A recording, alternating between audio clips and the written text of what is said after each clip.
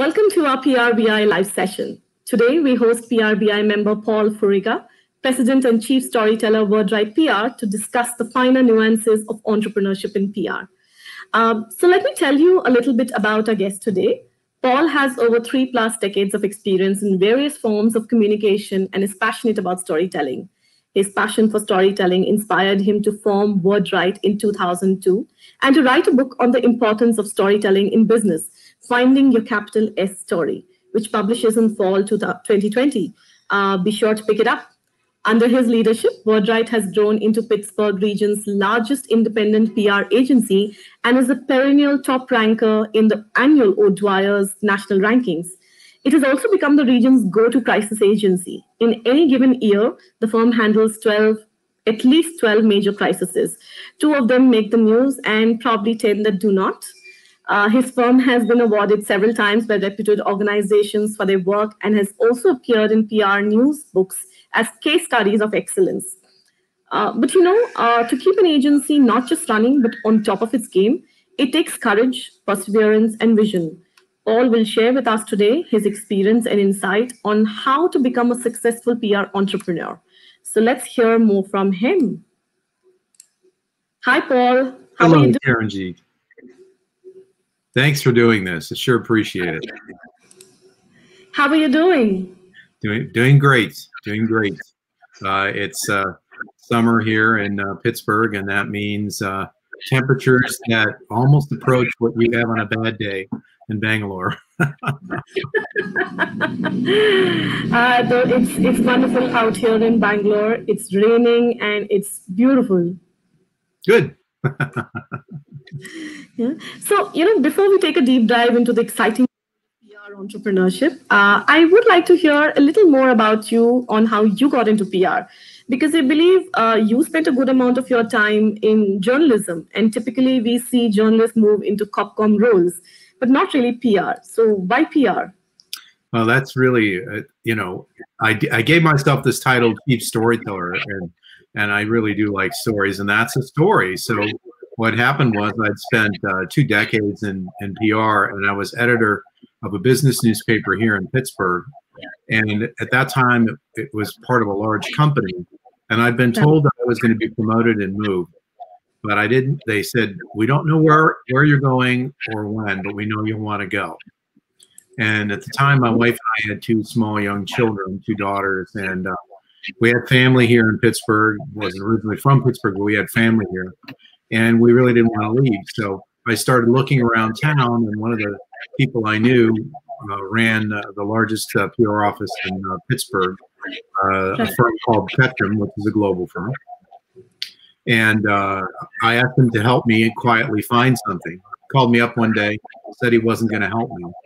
It was the day the paper came out, so I'm on the phone with him, and I'm rifling through the paper, looking for a reason why we wrote something that upset this PR professional. And after a long pause, he had a great sense of humor. He said, "Why aren't you going to ask me why? I'm not going to help you." And I finally said, "Okay, Larry, why aren't you going to help me? What did we do wrong?" He said, "You didn't do anything wrong." He said, "I don't want to help you find another job. I want you to come work for me." Wow. I had never thought about that. Journalists often have sort of a contentious relationship with PR professionals. Some they love, some they hate, some stories they love, some stories they hate. And I had that sort of feeling, but I also had a sense that good PR can be about good storytelling. And it's not the job of a journalist to help organizations improve their story. That's what PR professionals do. And so I made a commitment to myself that if I went into PR, it was going to be all about helping people improve their stories. Right. And how did WordWrite happen then?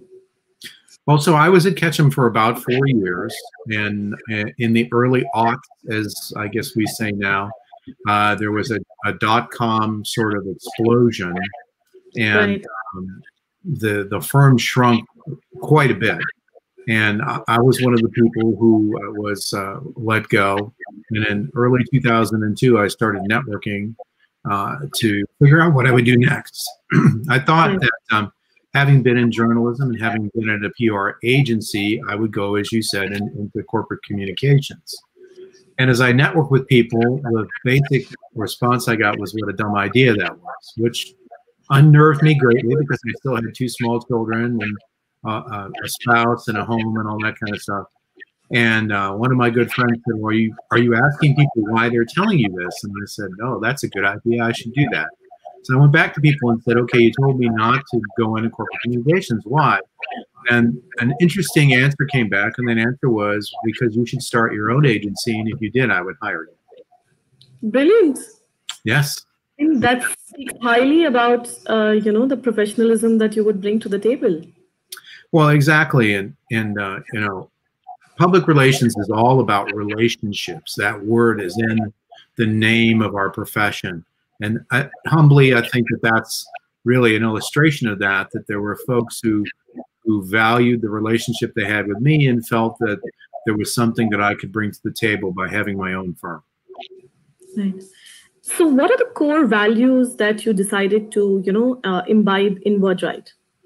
Well, that's a great question because values are very important to us. And we have 5 core values at WordWrite. And they can be abbreviated into the name of the capital city of Egypt. Curiosity, authenticity, collaboration, authenticity, intellectually curious, resourceful, and optimistic. And I can certainly define those for you because we have definitions for each one of those that are unique to us. Please go ahead. So collaborative, everything that we do in an agency is a team effort.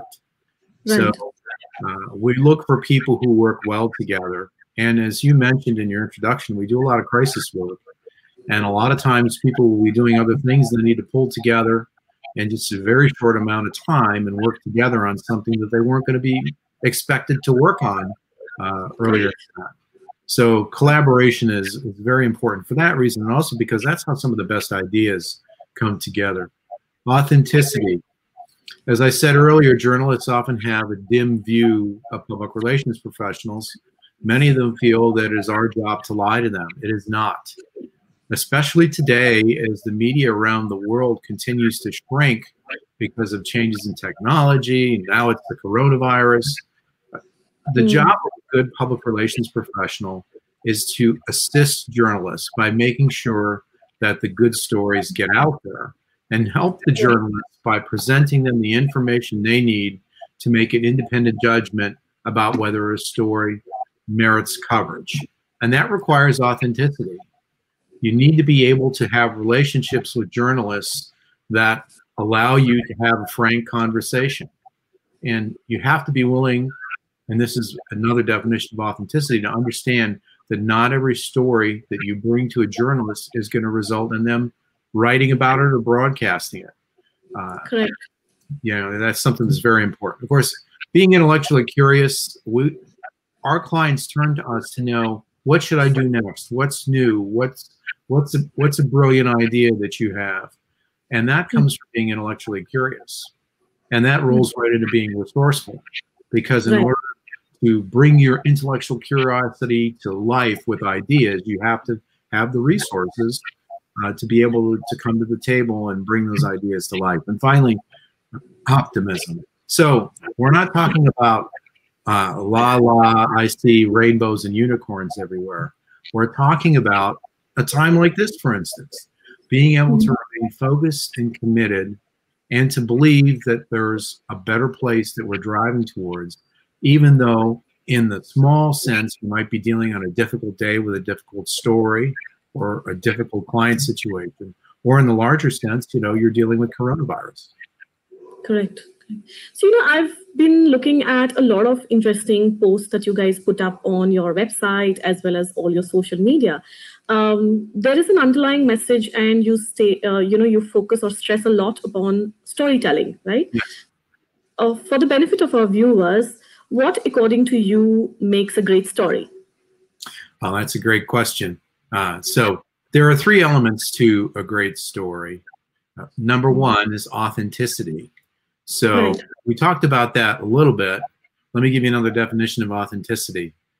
If you and I are in a major downtown and we see an auto accident, but you and I are on different corners of an intersection, we both saw the accident, but your view is slightly different than mine. Now, are you right and am I wrong as to what happened? No. We both saw the same thing. We just have a slightly different view. So a lot of times, especially in contentious public issues, as a public relations professional, you are representing the viewpoint of one group or one side, if you will, of the story. And that's okay. But what's important, that story needs to be rooted in fact. Right. So if you think about the auto accident example, you know, to go into the public marketplace of ideas and say, I didn't see an auto accident, it wasn't an auto accident, that's not authentic. But to say, okay, I saw this and I thought it was this person's fault, and you saw from the other corner that you thought it was the other person's fault, that's okay. That's the way life happens, from a household to inside a company to the greater universe. The second thing is you need to have a fluent storyteller. And this is where a lot of companies really go wrong. They immediately put the CEO out there as the person sharing the company's story. Maybe that's not the best person. Great example would be a tech company. To make the tech company larger and successful, you need a professional CEO. But maybe it would be better to have the person who invented the product or service out there as the storyteller, right? Because they're passionate about it. They understood the problem and the reason for the product or service. They're not the person who's good at being efficient and running an organization. And the last thing very quickly is you have to continually read your audience. And this too is where many PR programs fail. Because what happens is people get in a room and they have a great idea and they just throw it out there.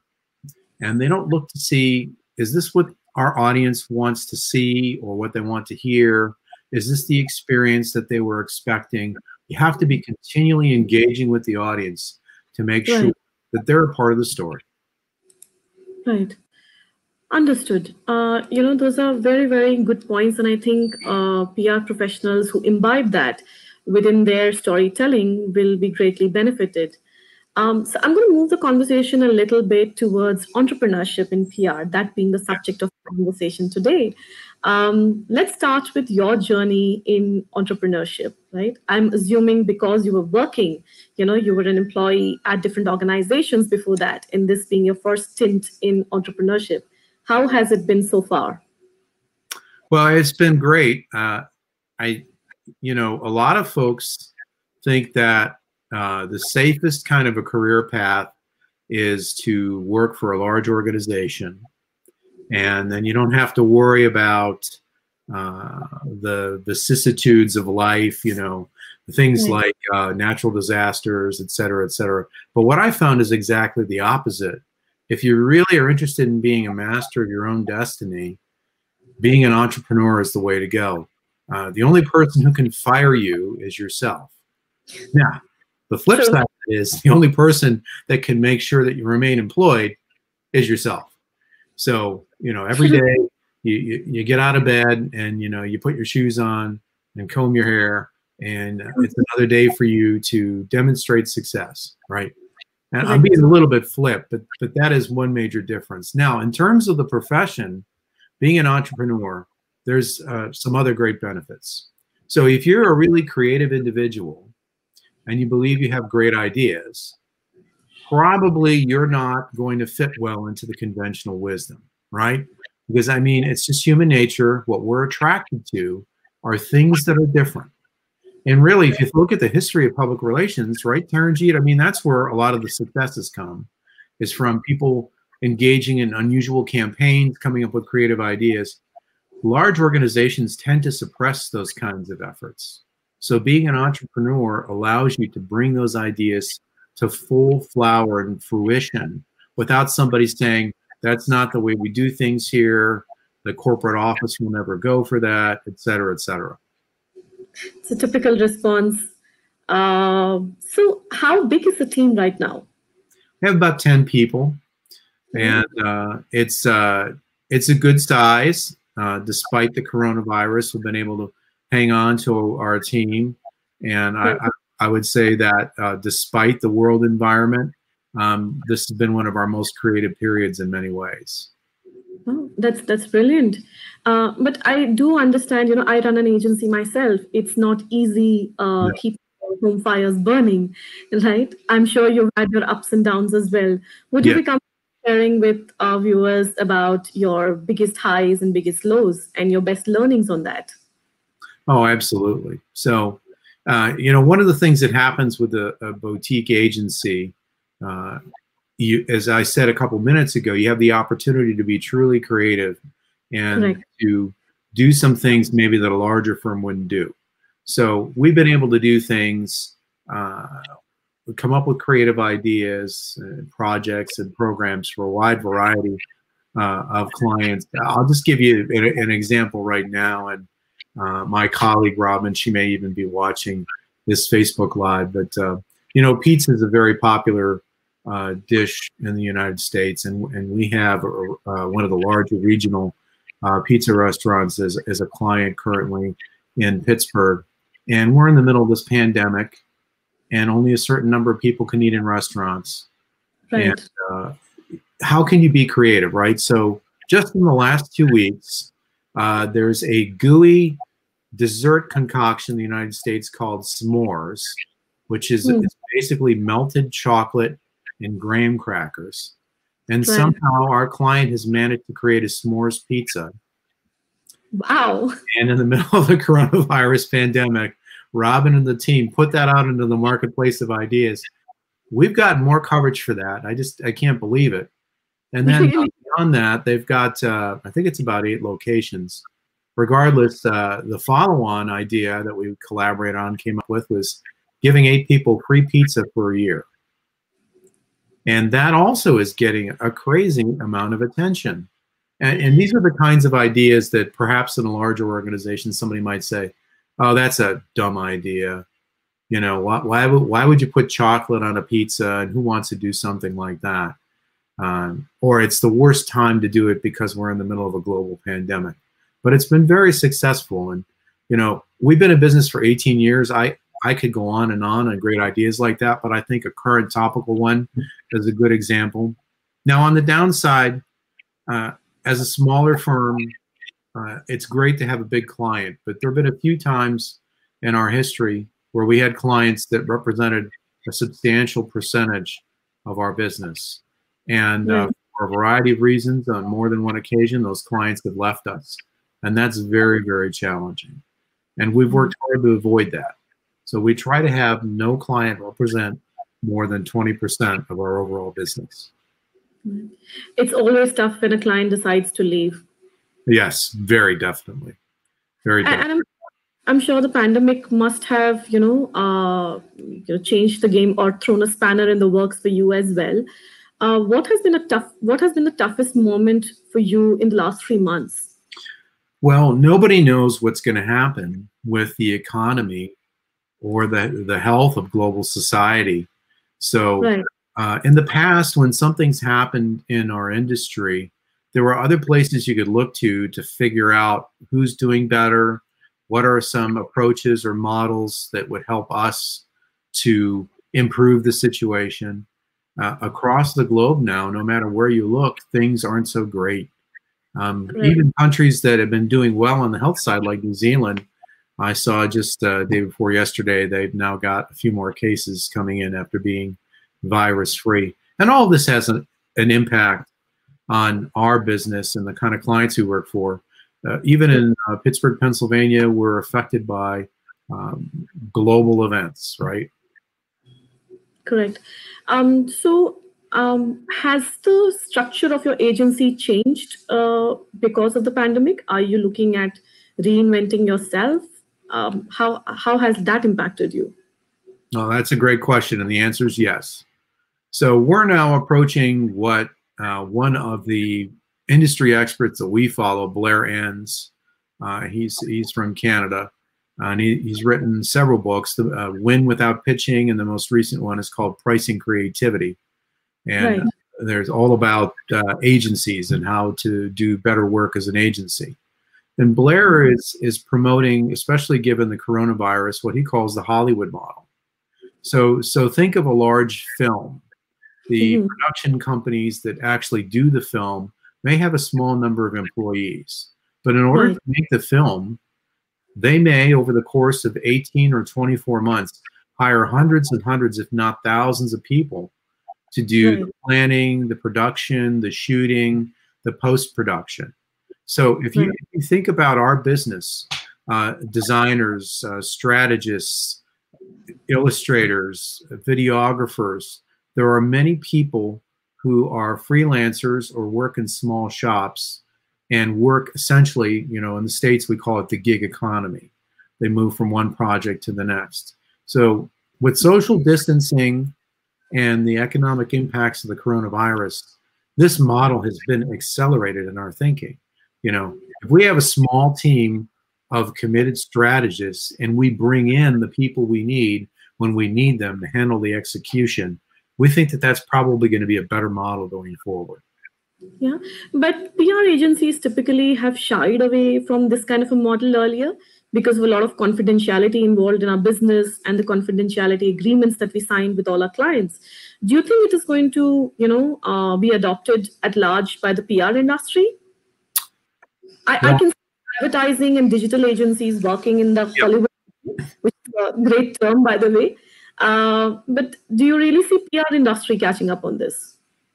Well, I do actually, and I think that's what's going to separate the winners from the losers. Now, between the lines, I think what you're asking is, among the marketing disciplines, public relations and pros, and you know, in our global network, PRBI, we have a lot of senior communications expertise. Right. We are typically talking to CEOs and people in the C-suite, and we are having conversations that many of our marketing brethren don't have about corporate strategy. And certainly, for example, in crisis, this model is not going to work as well necessarily as it will for a consumer campaign or rolling out a new product or rolling out a new service. But by and large, that's what the industry is, although individual firms may be more crisis focused or less crisis focused. And even those firms, there's aspects of the work they do where that sort of a model will be appropriate. But you are correct. There's certain things that we do, especially as experienced PR professionals, you can't outsource those. Correct, correct. I still see, you know, a lot of people taking up, you know, having virtual offices everywhere, employing people, and just bringing in consultants, like you mentioned, only for, let's say, B2C campaigns rather than crisis management as such. Yeah. Right. Okay. Yeah, I completely agree. And, you know, in our firm, and you mentioned earlier on, we try to do a good job with social media. So we want to do more with social media, and video would be one thing that we want to do more with. We've had success working with talented young people who've done project work for us. And I see that as a perfect example of a part of our discipline that can be effectively outsourced to freelancers or small related shops, rather than have somebody full-time on your payroll in your office who may not be as busy all the time because that's not the primary focus of your PR agency. Correct, correct. But as WordWrite, you know, I've seen you guys do a lot of innovation. You've launched a podcast, you have a video series happening, and plus you also run the Pittsburgh 100, if I'm not wrong. Yes, that's correct. So tell me a little bit about how, you know, you manage to keep innovating year on year. Is that part of the overall marketing plan that you have for WordWrite? Yes, it absolutely is. And a big part of that, you know, we talked briefly about the core values. So it's critical to have people on our team who buy into, agree with, and advance those core values. So we have a team of curious individuals who are very, very resourceful. And you know, there are certain words and phrases I'm getting tired of because of coronavirus, like the new normal, pivot, But I have to say that's the right word. Our Mhm. team has pivoted very strongly. And I'll Mhm. give you an example. 2 of our clients relied heavily on in-person events, and we Right. had expertise in doing webinars. And the team, we had discussions as a team. They said, we really need to be going back to the clients and recommending more webinars. And we Right. did. And those webinars have been very successful. Now, we've been in this coronavirus pandemic for 6 months, and maybe people are getting tired of going to webinars. I don't know. But with 2 of our clients, one a financial advisory firm and another an accounting firm that has a very specialized expertise, we've had great success working with them and taking events that used to be in the real world into the virtual space. The Right. financial advisory client, 6 weeks in a row, we did a webinar, which I have to say, frankly, not being on the team, being the CEO of the agency, I was very concerned that that was too much. But we had hundreds of people show up for these webinars every week for 6 weeks in a row. Brilliant. I believe if the topic is relevant and it's relevant to the audience, they'll always show up. If it's providing value to them, they'll always show up for it. Yeah. Yes, I agree. And one of the great things about webinars is you can do what we love to do in global society today, which is time-shifted consumption, right? Right. I have an app on my phone that allows me to watch TV programs. I have a DVR attached to my cable box that allows me to do time-shifted viewing. And webinars are great because they're you can time shift the consumption of those as well. Brilliant. Brilliant. But I want to hear from your perspective as an entrepreneur. How typically, let's say if I have 100 employees, right, I can divide them and say, Yeah. every month or every quarter, I want you to come up with something new and drive it. But you are a boutique firm. How do you manage to keep innovating and keep driving that with your team? And you have 10 people, right? But Yeah. Amount of innovation, it's not directly proportional to the amount of people that you have. What's your secret? Well, one of the great benefits of having a small team is everybody's able to be innovating. Everybody has a voice. Right. I worked in a large agency, and I loved my time at Ketchum. It was like getting an advanced degree in public relations. Ketchum is a wonderful organization. However, it's a large organization, so it is prone, as is any large agency, to bureaucratic inertia. You have to have a certain title in order to be allowed to speak at the table and share your ideas. That doesn't happen in a small agency. Any person in a small agency has the ability to share their thinking and provide their perspective. And that's what's enabled us in large measure to be able to innovate and to be creative. Anybody can walk into my office, or today anybody can use the online platform Slack and say, hey, Paul, I have an idea. Or to one of their colleagues, I have this idea, let's try it. And that's really been a great source of our innovation. So with all the innovations that are happening, has the ask from your clients changed? Have you been ever approached with a new, pitch which says, I want only the new stuff that you're looking at doing, traditional stuff? Well, very interesting, because another principle, let's call it, it's not one of our core values, is, we often say to clients, you shouldn't spend $1 on your public relations or marketing unless you know what kind of results you're going to get. So that's where we start, right? So we start from the premise that new is great and it's exciting, but don't just do it because it's new and exciting. Do it because it's new and exciting and it's going to get you better results. And measurement is a critical aspect of what we do. Now, that said, if clients are getting results from doing things a certain way, sometimes they're reluctant to try something new and something different. And one of the things, and again, this is not a core value of our firm, but everybody on our team possesses it, is persistence. I mean, if I had $1 for every time that it took us 2 years of working with a client to finally sell them on an idea, oh my goodness. And typically what happens, Taranjeet, is you finally get the client interested in this idea that you've been talking to them for about 2 years, and it's a great success. that tends to happen. But you're right, it takes a lot of persistence to make that happen. And Yeah. you mentioned an interesting point, measurement, right? That's, I think, one of the holy grails for all PR professionals. Yeah. And agencies are able to, I think, evolve that much faster as compared to bigger giants out there. How do you deal with it, with all the new innovations that you're bringing to the table? Do you work backwards from, when you have an idea and say, this is how we are going to measure it? How do you measure success there? Well, it's exactly as you said. It's important to work backwards. As our profession has become more and more digital, we are doing much more digital work. Now, earned media is never going to go away, but as the traditional media continues to, let's just say, evolve, some people would say shrink or implode, the importance of getting measurable results has only grown. You can measure everything on the internet.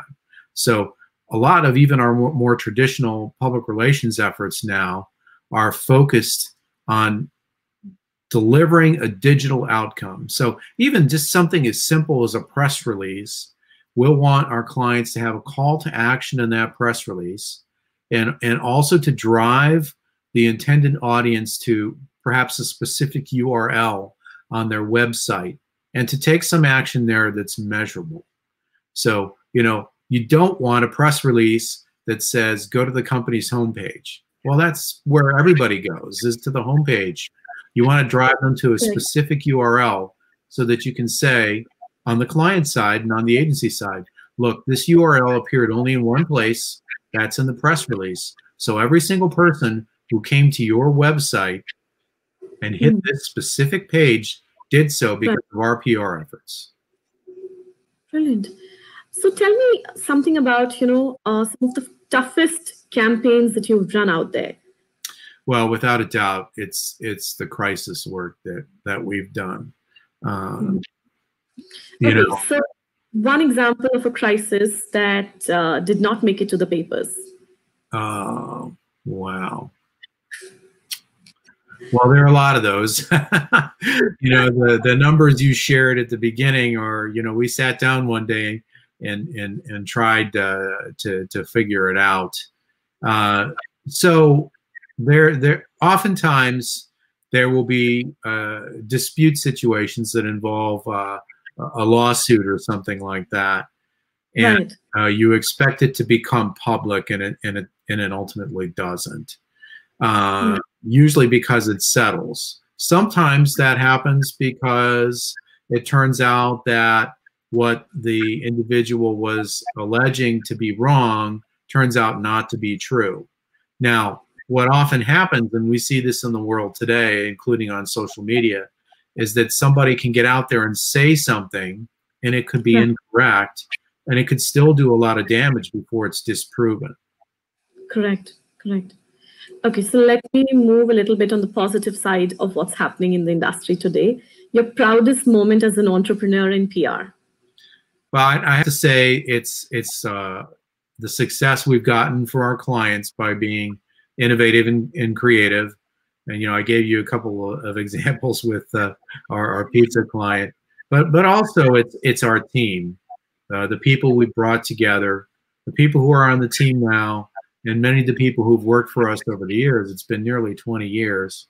And to see where they go on and what they do, and then to meet up with them and to see that their time at WordWrite, focusing on what we call the capital S story and learning about storytelling, has continued to carry through in their career. I really, truly do believe, especially the brand of story crafting that we've developed, which is our trademark process, and storytelling, the capital S story, are unique ideas and fundamental ideas that if more of us who practice public relations were focused on that kind of storytelling, we'd have more success for our clients, for ourselves, and also for the people that we need to reach, the stakeholder audiences.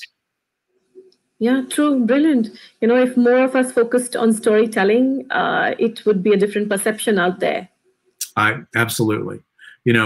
Human life is all about storytelling. Before we had a written language, there were storytellers in almost every society going back to the beginning of human civilization. You know, Correct.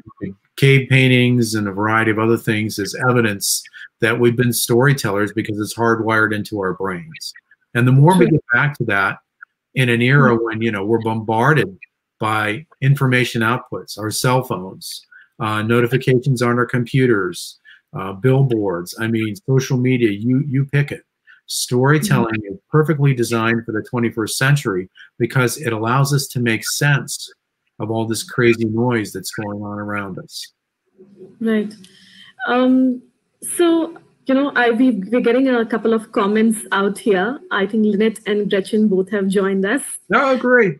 Wonderful. Yeah. So your advice for people, you know, for PR professionals who are in, you know, who are entrepreneurs in our segment right now, what would be your best advice to them right now? Continue to be creative, continue to be positive, and look for your own particular niche that you can pursue. It's a mistake. And what I've seen over the years, and this is certainly true in PRBI, because, you know, we have 40 of the greatest small agencies from around the world, from India, from the States, etc. The agencies that succeed, boutique agencies, are those that understand what makes them different, and they continue to go back to that again and again and again. Generalist firms typically have a harder time being successful as entrepreneurial firms. Correct. So Lynette has an interesting question for you. You've been a past president, and could you talk a little more about why your firm is a member at PRBI? Oh, absolutely. So we joined PRBI in 2010. And as you just mentioned, over the course of time, I've been the membership committee chair, I've been the secretary, I'm now the treasurer, I've been the vice president, I've been the president, a number of other ad hoc roles. A small firm is great for many of the reasons we talked about today. A global agency network is great because when you put together the brain power of all of those creative and innovative small firms across the globe, you can really come up with some fantastic ideas. And I have to say, you know, for instance, in the coronavirus epidemic, you know, different countries are at different stages of this. And we do all agency calls at least 4 times a year. Now we're doing them on Zoom, of course. And it is just wonderfully helpful to me personally to be able to talk to people in other parts of the globe and to learn, okay, you're a few months ahead of me. What are you experiencing? What's happening there now? And that really produces great ideas. From a more general perspective, Taranjeet, you know, it's a global society, right? I mean, and you and I, we've talked about this. A lot of the big names in India historically were American or British companies, right? Now, of course, some of the biggest names in American commerce are Indian companies. So, you know, commerce moves back and forth across borders very easily.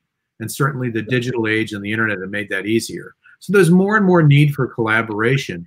And that's one of the ways that PRBI is great.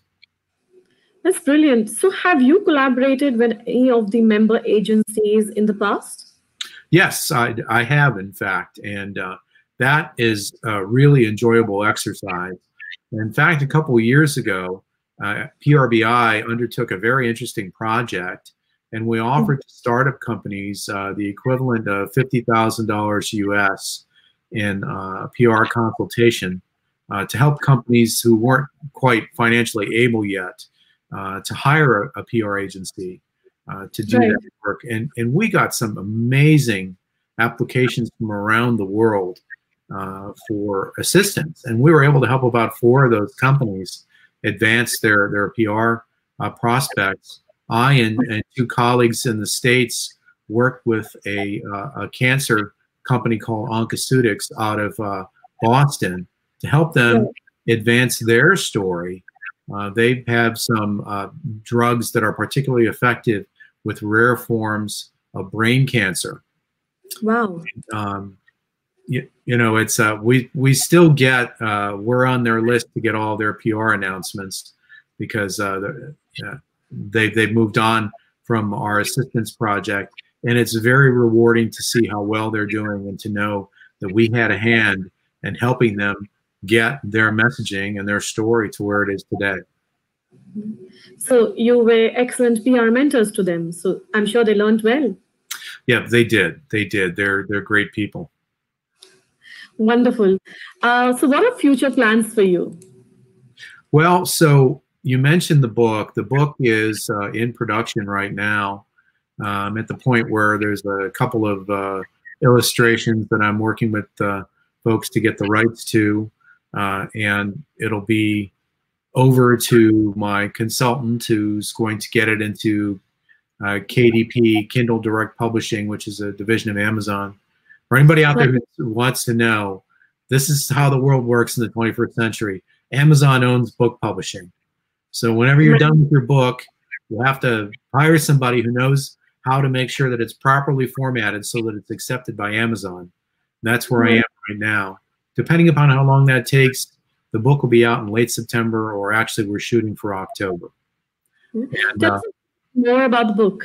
Sure. So it's called Finding Your Capital S Story, Why Your Story Drives Your Brand. So the capital S story is a very specific definition we came up with. We call it the story above all other stories. It's the story about your organization that answers these questions: why somebody would work for you, buy from you, invest in you, partner with you. If you're an NGO or nonprofit organization, why somebody would donate to you. So if you think about all the stories that an organization could share, to us, in our view, the most important story is always that capital S story. And any other smaller story you may share has to tie into that. And the failure that we've seen frequently over the many years we've been doing this with organizations and clients is when they ignore or don't even know what their capital S story is. It's critical to understand. But isn't that the essence of every PR agency? They're supposed to let their clients know what their biggest story is, help them discover what their biggest story is. Don't you find that surprising that a lot of people still don't know what it is about? Well, yes, because, and actually, I have a chapter in the book, and made the decision that, you know, in marketing the book, we're going to release some content early, and this will be one of the chapters. It's called Beware the Storytelling Charlatans. So, so there's a lot of people out there in the marketing field, you know, they really don't care about storytelling. It's just the latest thing for them. They'll go to their website and do a search and replace last year's favorite word with storytelling. There's other people out there in our business, sadly, who, in my view, are not very honest. And I see stories like this all the time. Blog posts and professional articles where people will say, do you want to convince people to buy things they don't want to buy? Use storytelling. And to me, that's intellectually dishonest. And, you know, there's three levels of storytelling. Capital S storytelling is the simplest and also most strategic. Then there are people who are good strategists at the 10,000-foot view, and they'll give you 10 different ways you can share an effective story. Okay, that's like saying, I can teach you to play the violin. Okay, where story crafting is, I can pull the song in your heart out into the world. All right, and then there are people at the ground level who, and these are the real charlatans. They say, hey, you know, if you stand on a street corner with a kid who has tears on her face and she scratches at a violin, people will throw money in a box. Right. And then, you know, next year we'll come up with something different to try and get people's attention. And I really, you know, find those two other categories of storytelling professionals that I describe to be, well, intellectually dishonest. That's just the way it is. I mean, the goal here, people spend money with agencies to get results, right? And so the best results come from your best communication tool, which is your capital S story. And you'll see this frequently when people do research of big brands. You know, the brand will say, we want this logo and we want this tagline. And then they go out and they do research and they find out that has nothing to do with why people buy from that company. Correct. And that's because the people who buy from the company have a view and a vision of what the capitalist story is of the organization. Why do I buy Apple products? You know, it's not because all of their computers are silver and they have white Apple logos in them, right? Why do I buy Nike products? It's not because I like the swoosh, right? It's the story behind what that organization does. What they stand for. Exactly. But I agree, there are one of every kind that exists even in our industry. And I think a large part of it, large part of the solution is also us, because we would be the right people to do PR for PR. Yes. Yeah? Yes. And if each one does their bit, I think there will be, at one point, there will be a tipping point where the clients would themselves know the difference between the three categories that you mentioned.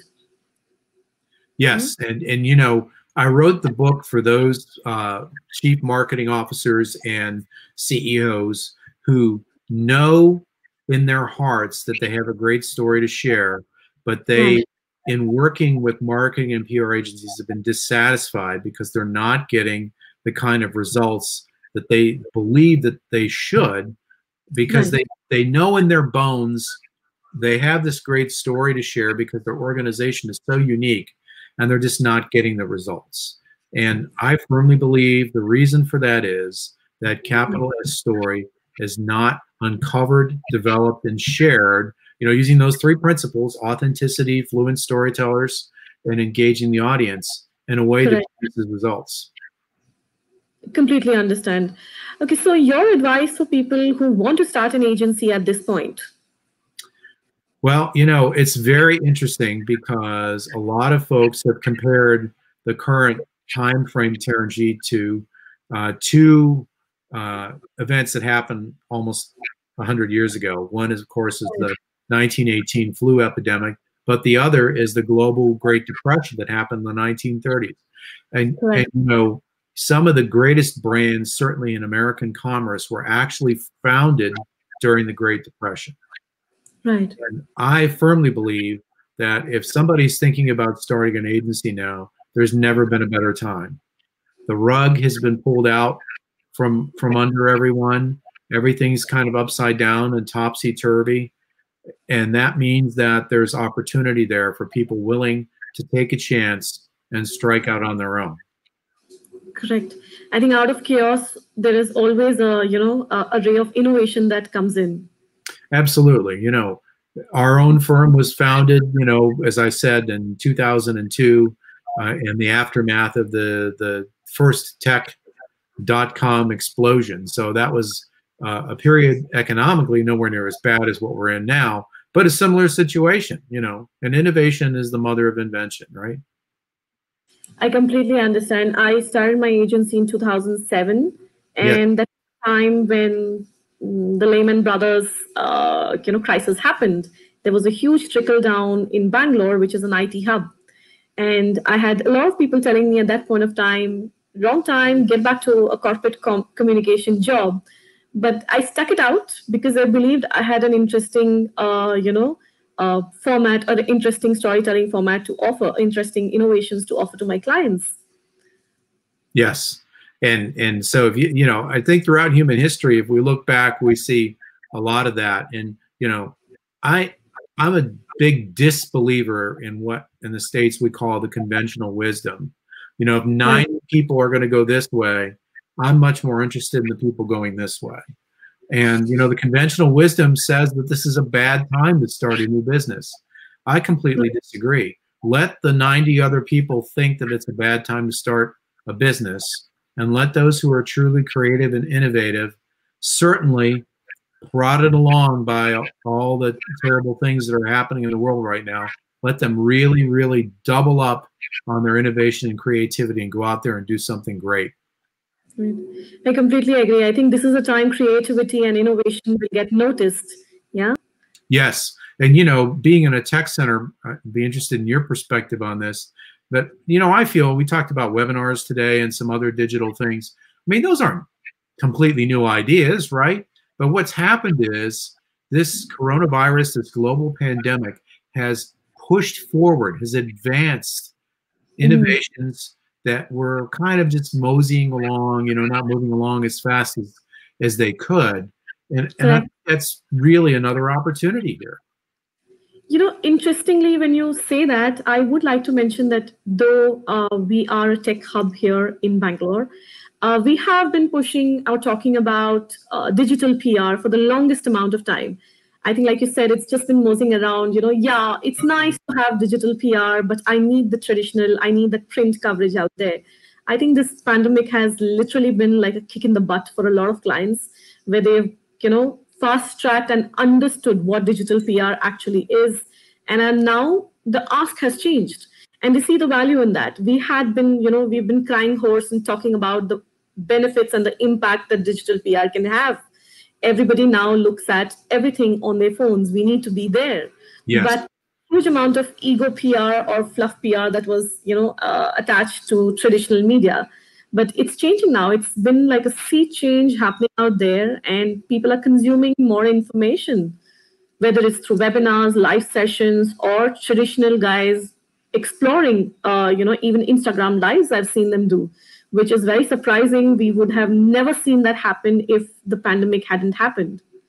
Well, exactly. And so, again, that's another example, I think, of the acceleration of a trend that was already underway before the pandemic happened. So we talked a little bit about traditional media. In the States, it really has shrunk quite a bit. And the demands on journalists today because of the coronavirus are worse than ever. Media outlets are closing. People are being laid off. So you have to become your own publisher. So here we are as PRBI. We are doing our own Facebook Live. We're a publisher. At our firm, we started the Pittsburgh 100, as you mentioned, which when we debuted was twice, 24 times a year, every other week, e-zine. We're now up to 46,000 subscribers. And our clients' great stories, because of what's happening with traditional media, they can't be shared that way solely. We need to get them out there directly. And as you pointed out, we even started a podcast. And that's another way for us to be out there using digital PR means to get the stories of our clients out there. So can you help me understand or identify one thing, that the pandemic has accelerated and made sure that the clients are more accepting about it? Yes. So, just to kind of continue what I was just saying, the idea of doing things on your own rather than relying on another organization, whether it's an association to hold an event in person that can't be held anymore, or whether it's a media outlet to, share your story. Becoming more directly involved in sharing your story is sort of an overall trend that I think clients are much more open to today, because if they don't do it themselves, nobody else will. No, I think that's a very valid point. And we, from our end, have had to, kind of change the kind of proposals that we are sending out. It's less dependent on external media, more dependent on owned media. Yes. And I think that's a good shift that's happening out there. Yeah, I agree. And in fact, there's another leader in the industry here in the States, Jenny Dietrich, who runs a very popular blog called Spin Sucks. And she came up with this concept for digital PR she calls peso, not the Mexican currency, but it stands for paid, earned, shared, and owned. And that is the model of PR that we practice at our firm. Had good conversations with Jenny. She's a very smart and innovative thinker in the business. And this is what clients need to do. They need to be willing to do some level of paid activity, which is almost always digital, earned as traditional PR, shared as social media, and owned, as you just mentioned. That's your website, that's blogs, that's podcasts, et cetera, et cetera. And for success, every client that we work with needs to be involved at some level in one of those 4 areas. 2 things we found, Taranjeet: nobody is, no client has 25% in each of the 4 categories, and no client can afford to have 100% in only one category. Paid, shared, and owned. Some mix of that for every client is appropriate. Yeah, can't put all your eggs in one basket. Exactly right. Exactly right. Mm-hmm. And that is, as we talked about earlier today, that's where a lot of agencies are going to fail. Because if you view yourself strictly as a media relations shop and you're only hanging yourself on the E and peso, you're in severe danger of becoming irrelevant. True, true. I think agencies also have to adapt and, pick up the peso model if they haven't already, and get with the program. Yes, 100% agree. Okay, so last question. We're running out of time. I didn't realize that it's almost about to be an hour now. If you were not a PR entrepreneur, who would you be now? Oh, wow.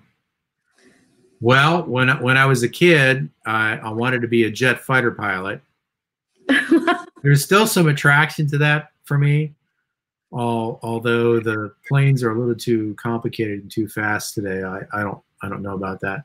I actually was studying to be a professional musician while I was in high school. Yes, I played the tuba of all things, and was studying with a guy in the symphony. And my parents convinced me to put that aside for a more lucrative career. I became a journalist instead. So, I still have my horn, and I've played music throughout the years. That's been a lot of fun. And I imagine, in the future, I'll do more of that. Brilliant. So that's an alternate career waiting for you. Yes. Yeah. Any parting shots for our viewers? I want to thank everybody who's been watching us live today, and I certainly want to thank those who will watch us as time-shifted consumption later when we blast this out on social media. If you are a PR professional or a PR agency looking for a great network, please visit us at prboutiques.com to learn more about membership. We'd love to have you, and certainly if you're interested in more of what we do at my firm, our web address is word, as in what we speak, write, as in what we do with a pen, PR, as in publicrelations.com, wordwritepr.com. Brilliant. Thank you so much for taking out the time today, Paul, to speak to all of us. Really appreciate all the insights that you've shared today. Thank you, Taranjeet. I really appreciate you doing this. Thank you. So that was Paul Furiga, President and Chief Storyteller of WordWrite PR, speaking to us about entrepreneurship in PR and lots of good advice on how to make a great story. Thank you so much for joining us today for the session. We will see you again at our next live session with another interesting conversation on PR. Stay tuned.